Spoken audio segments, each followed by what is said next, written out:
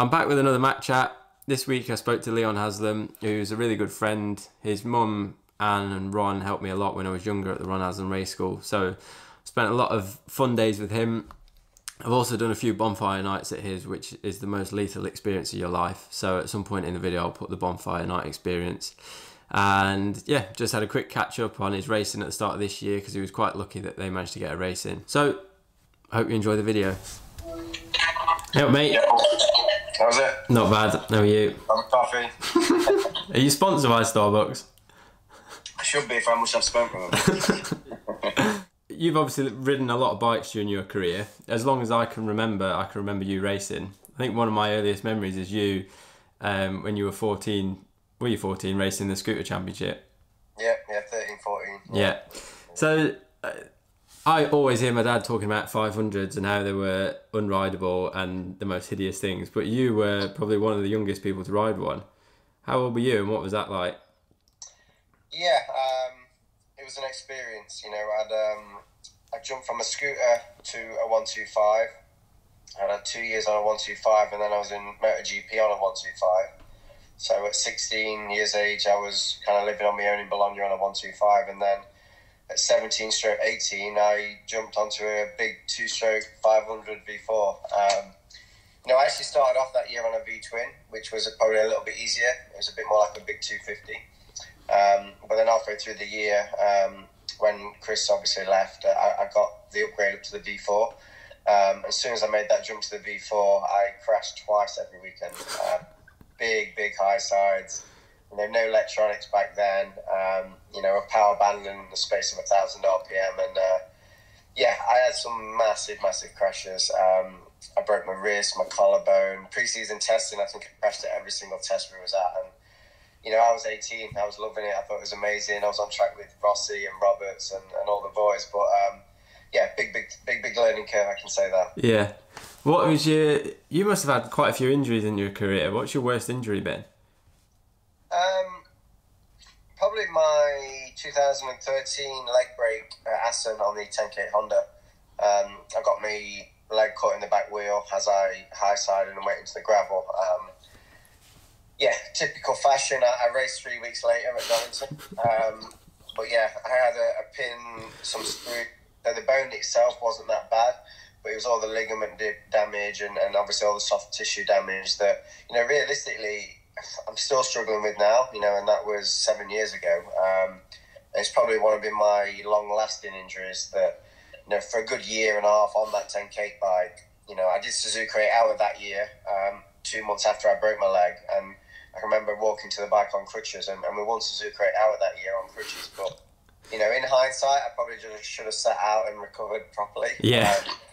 But yeah, from a long-lasting injury, probably that's one of my worst I've had. You are the king of riding whilst you're injured as well, so I don't think that helps. Yeah, you know what's really strange this lockdown? Like my whole career, 20 plus years, you get like a 3-week period. You know, after the testing's done, you get 3 weeks off at Christmas, and then you're back in again. And with this whole lockdown, it's the fittest I've ever been. It's like the brightest I've been. It's the first winter I've not had an operation. I feel revitalised as such, you know, with this whole lockdown. But yeah, you know, it is part of the game, and yeah, I've definitely had my fair share of injuries. Yeah. So out of all the bikes you've raced over the years, what's been your favourite one to race? I really enjoyed the 2010 year on the Suzuki, purely because I was arriving from a very private Honda. The Suzuki was at a very similar level to the Honda in that year, but then the expectations that year wasn't that high. You know, they'd only had 5th, 6th in the championship the year before, and for me it was quite a good step up in the level of the team. The bike was so balanced.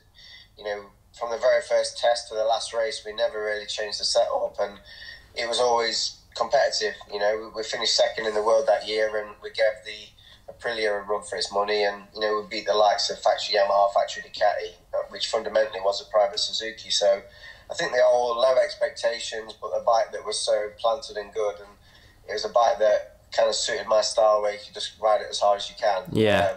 You know, kind of really suited me. So yeah, that year I have a lot of good memories. Obviously, you know, my first win and obviously challenging for a world title was obviously a really good highlight. But then I've also, like this year, you know, starting off a new project with a Honda, having the might of HRC behind you, that alone has been super exciting. This whole not riding the last few months has been, you know, kind of put a bit of a damper to it, because I feel that, you know, we had such momentum with the bike, a lot of potential was there, you know, such an enthusiastic team, and yeah, fingers crossed we can get back on that train again. But yeah, you know, for me, this has also been an exciting start with a new project. Because straight away you were competitive, really. What was that bike like compared to last year on the Kawasaki? The thing is with the Kawasaki is that, you know, Johnny had just won 5 world titles on that exact bike, so there was no question the bike and the team was capable.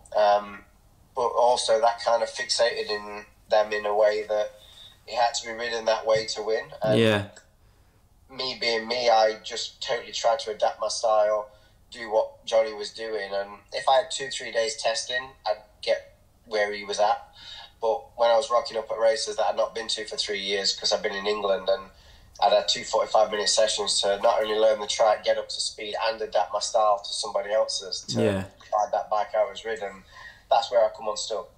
Certain tracks suited my natural way, and we had some good races. You know, we battled with Johnny till the end. But, you know, honestly, it was a tough year. I knew what I needed to do. I needed to change, but it was a tall order for year one. And my typical fashion, I obviously, when I wasn't quite there, I overrode it and jumped off it a few times as well. Yeah. So, yeah, it was one of those tough years, and I think it was always going to be tough going into that role, I would say, especially from where I'd come from England and whatever else. But with this Honda thing, it was kind of the reverse of that, you know. From the very first test to the first race, it was a matter of a month and a half, and it completely listened, transformed the bike to me, and, you know, we was competitive. You know, we knocked seconds off of lap times, and, you know, race 1 in Phillip Island, we were battling for the podium with 2 laps to go. So for the first rollout of a new concept in such a short period of time, it was, obviously I wanted more. You know, we had a few issues that weekend that, you know, I was kind of kicking off with about, but at the same time, if them issues wasn't there, we would have been very, very close. Yeah, that's good. And then I think the one side of you that some people wouldn't know is, that I've got to know, is the farm that you live at and how mental it is at the farm. So I've managed to dig out an old video of our bonfire night experience. But first, before I get to that, when I first got there, my initial introduction was the battery game. Sorry to interrupt. I've realised I didn't explain what the battery game is. It's basically 4 pieces of wire that people hold, that Ron then connects to a battery, and one person at random gets electrocuted.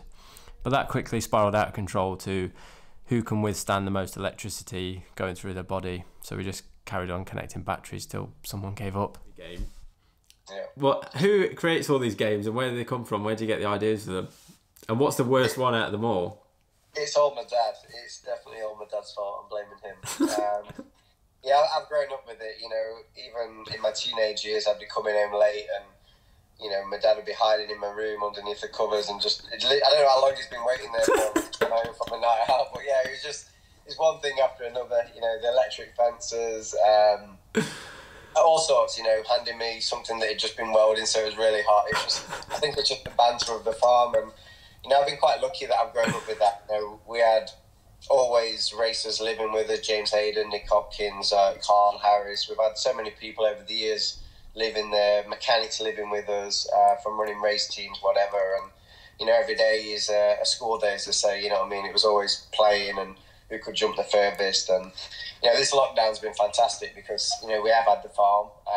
Me and my dad's just been playing bow and arrows and, you know, trials riding and whatever it may be. So for me, it's just been, you know, awesome. And obviously we've managed to, you know, get a few of you boys involved as well. So, yeah, it has been fun over the years for sure. And how, when I turned up there one day and suddenly it was just a foam pit out of nowhere, how did you make the foam pit and the ramp? You know what was really strange with that? It was straight after I broke my leg really bad.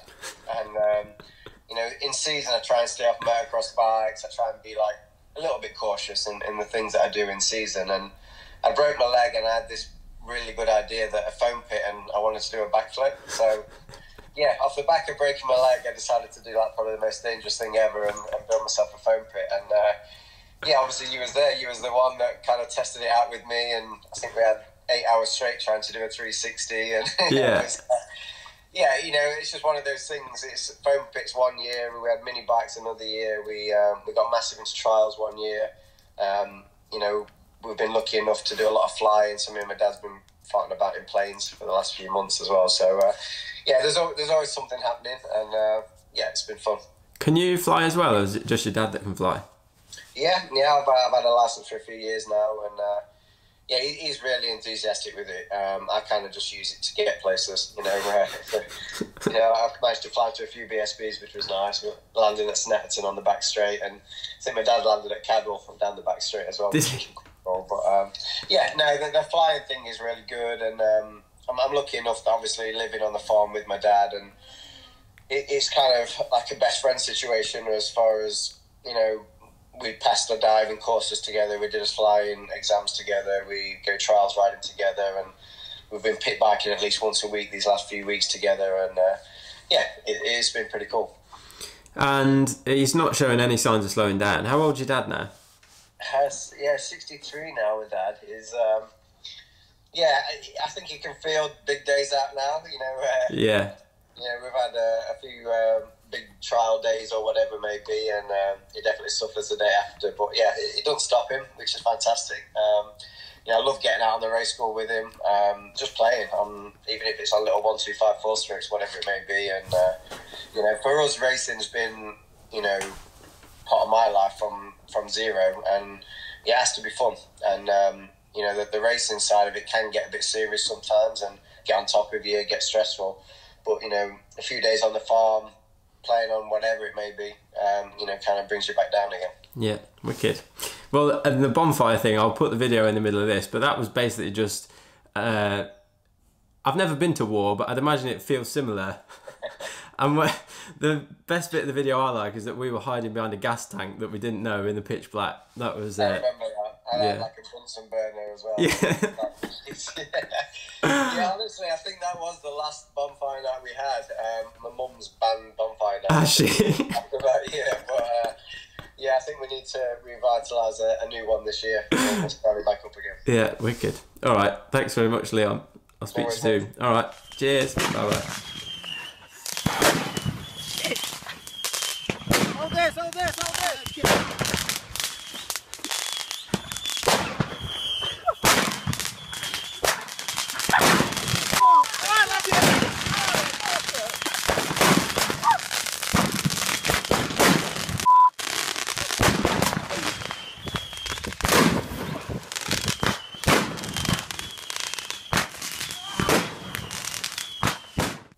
That's another Mac Chat done. If you enjoyed that, please subscribe to the channel and give the video a like. I'll be back very soon with another one. Bye for now.